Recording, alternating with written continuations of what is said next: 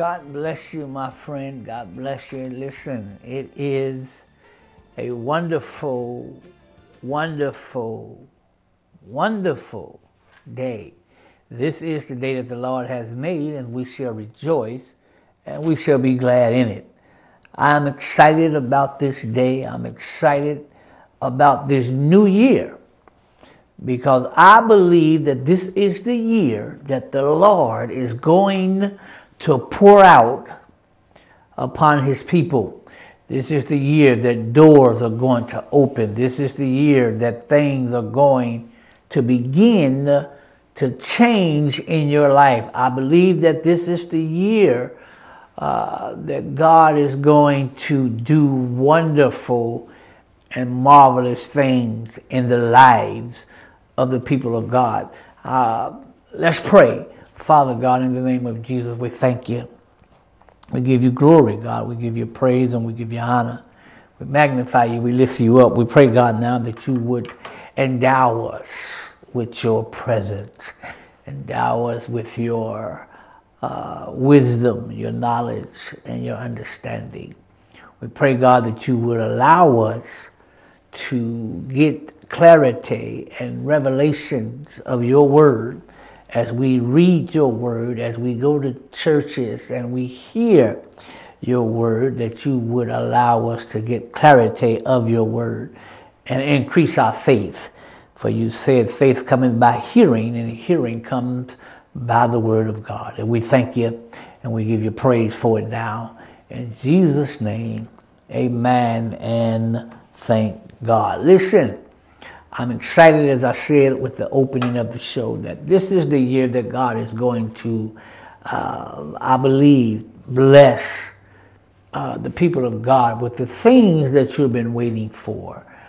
This is our year that we shall receive our promise. I believe, I'm not saying that this is what the Lord told me or this is what the Lord showed me. I'm saying I believe that this is the year that we're going to receive. And the reason why I say that, because a lot of us have been struggling. We've been going through some things. We've been disappointed in few years. We've been just overwhelmed with issues in our lives. And we've been praying and we've been believing God for things to change in our life. And I believe that this is the year that God is going to answer our prayers. And this is the year that God is going to do miraculous things for the people of God. According to thy faith, so be it unto you. And my faith, and I hope your faith, will reach that plateau to say, I believe God this year for my breakthrough. I believe God this year for my promise. I believe God this year for my family to come together in unity of one. I believe this year is the year that God's going to reach down and save my family. According to thy faith, so be it. You got to, I've come to the conclusion that no matter what you go through, no matter what we struggle with, we're going to continue those things until we start believing what the Word of God says. This is a new year. We reached the year of 2023. And we've come into a time where we have to step up our game, so to speak, in our faith and in our trust in God. We've got to believe and trust in God like we never have before in order to receive the promises that God has promised us. And we've been waiting for those things to happen.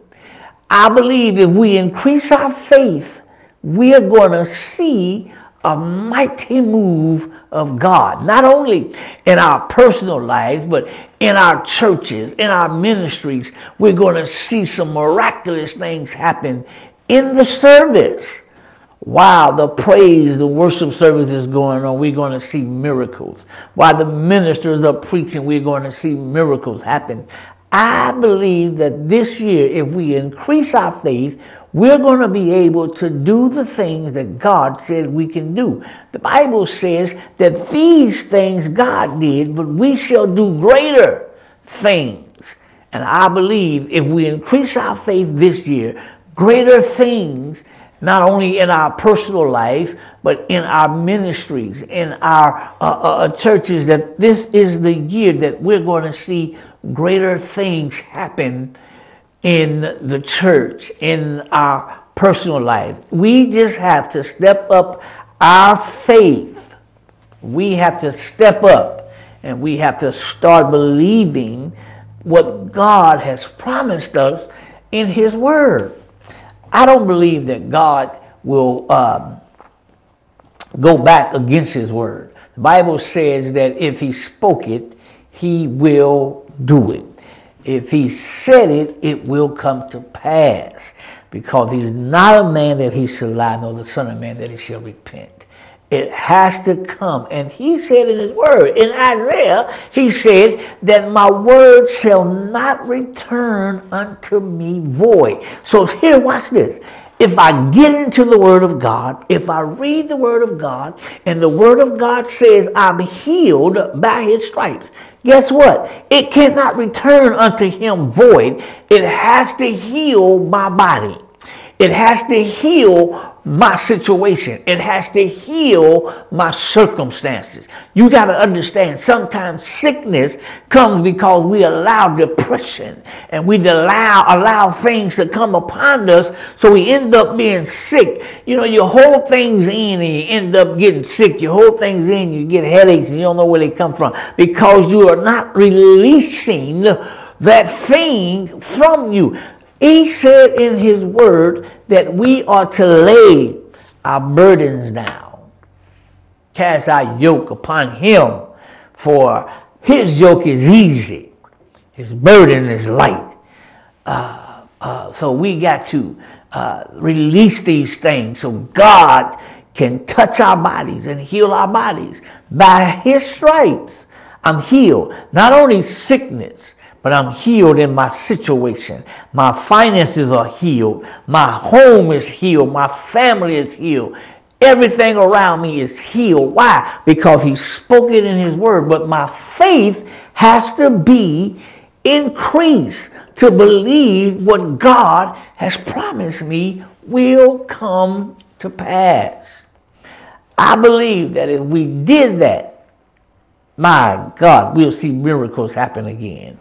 We'll see people come into church in wheelchairs and leave the wheelchair there and walk out of there like they were supposed to walk and not be in the situation that I believe that if this year, if the churches will come together and quit fighting and bickering against one another, trying to be the number one church in the city, trying to be the number one church in the community, but come together and let's pray and let's fast and let's believe God for our communities to come together and stop all of this nonsense. Oh my, I believe it. We need to stop all of this fighting in the church. Stop all this gossiping in the church. Stop all of this mess that's going on in the church, because see, the world is looking at the church.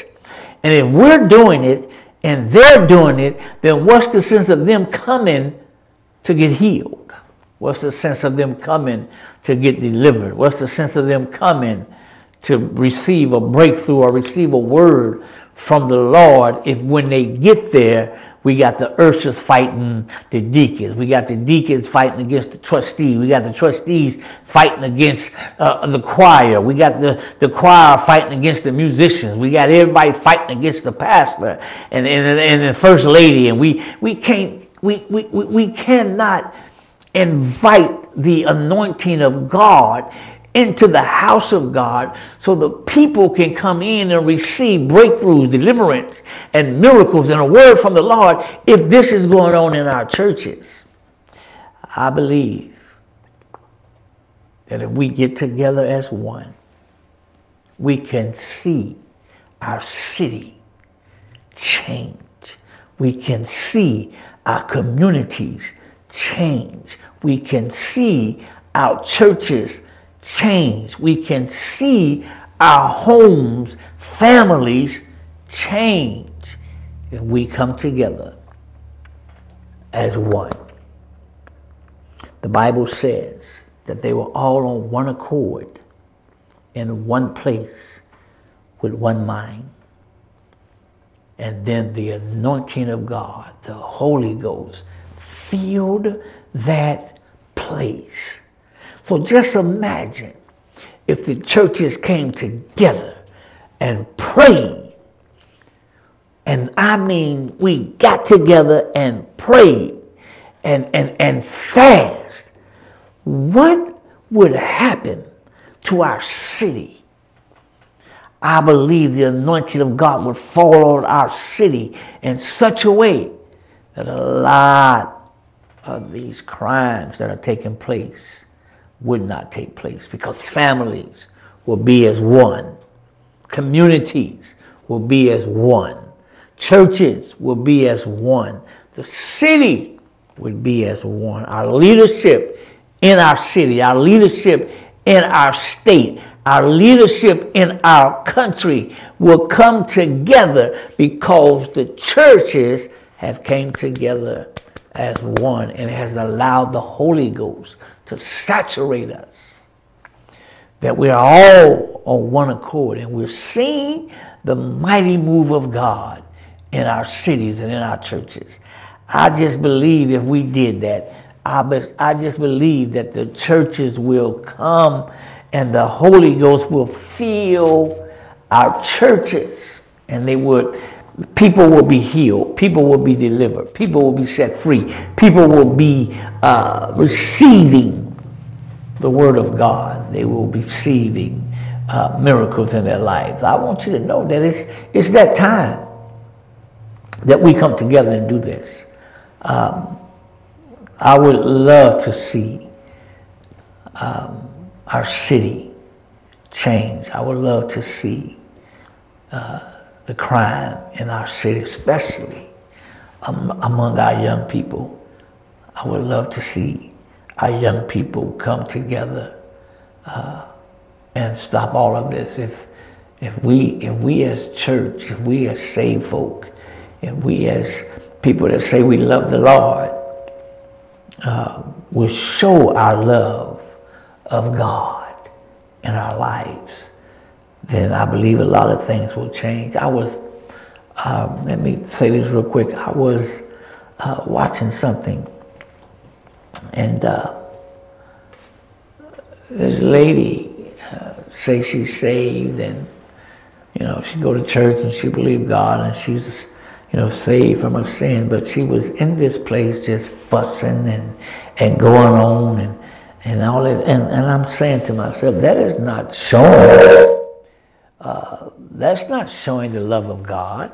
That's not showing how you supposed to act if you say you love God. Then walk away from that situation. Say, she said what she said, but she kept going. Say what you say and move on. Move on. And don't allow the enemy to entice you and to keep on bookering and fussing, because you don't know what that other person could have done. That other person could have pulled out a gun and started shooting at her or anything, and that's how things are caused, because we as people of God need to, and I had to learn this. I'm telling you the truth. I had to learn myself.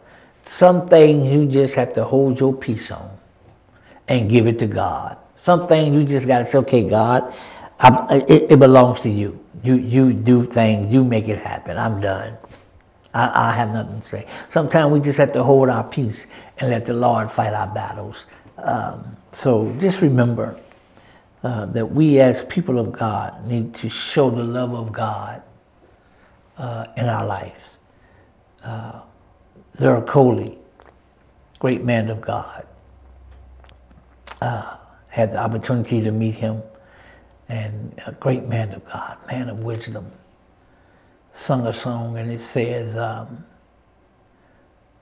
we have to live the life that we sing about in our songs. We have to live the life that we preach about in our pulpits. When the lights go out and we walk out of that door, we have to live what we shown in that building that we call a church. We have to walk what we talked about in our pulpits. We talk about love. We talk about the Holy Ghost. We talk about allowing the Holy Ghost to lead us and guide us. We talk about these things, and we talk about turning away evil, but we have to live what we talk about. I had to learn that. I had to learn to stop fussing. Because I was a fusser. I'm just being honest. I was a fusser. I had to learn how to just hold my peace. If things ain't going my way, if it ain't like I think it should be, just hold my peace and walk away. And just give it to God and let God take care of it. What a friend we have in Jesus. He is able to take care of all of our problems. But we have to allow, and we have to feed our spiritual man in the Word of God, in prayer, that our faith can elevate to where God wants our faith to elevate this year, so we can receive the things that God wants to give us this year.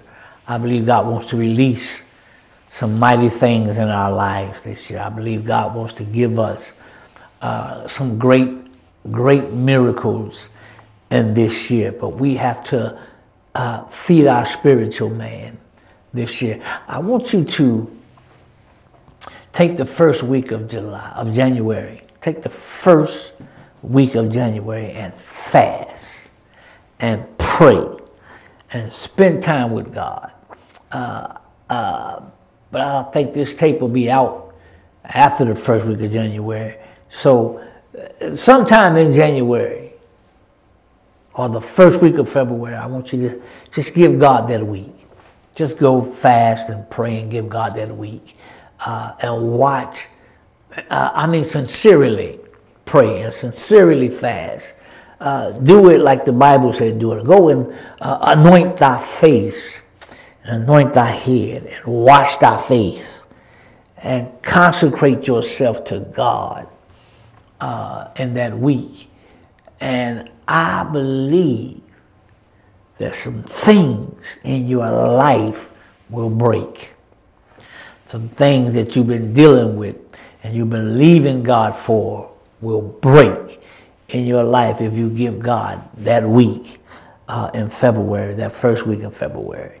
If you give that first week in February to God in sincere prayer and fasting and consecrating to the Lord, I believe that God will do some things in our life. Maybe in the next segment, I may talk about fasting and consecration, because a lot of times we think, we fast, and we fast for the wrong reasons. We consecrate ourselves for the wrong reasons. So I may talk about in our next segment the fasting and consecrations, and we don't do a lot of teaching on that. A lot of our ministers, a lot of our churches, a lot of our leaders don't teach on fasting and consecrating and laying before God and crying out to God for things that we need in our lives. We've gotten away from teaching our people what it is to tarry. We've gotten away from teaching our people what it is to receive the Holy Ghost, and what it is to be baptized, and what it is to be saturated with God. We've gotten out of teaching that in our churches. We've gotten focused on prosperity, and we've gotten focused on building and ministries. Now, don't get me wrong. That's what God wants. He wants us to be prosperous. He wants us to live in prosperity. But He wants us to gain it the way Scripture says gain it, not the way people say gain it. He wants us to gain prosperity. He wants us to live in prosperity. He wants us to live in the best. He wants us to have the best.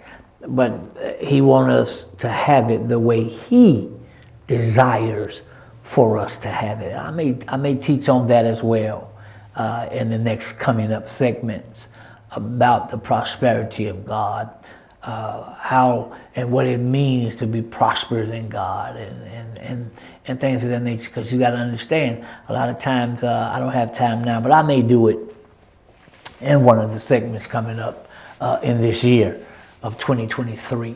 I may teach on the prosperity of God and the blessings of God and receiving the promises of God and getting back into fasting and getting back into consecration and getting back into laying out before God so we can receive the promises and the things of God.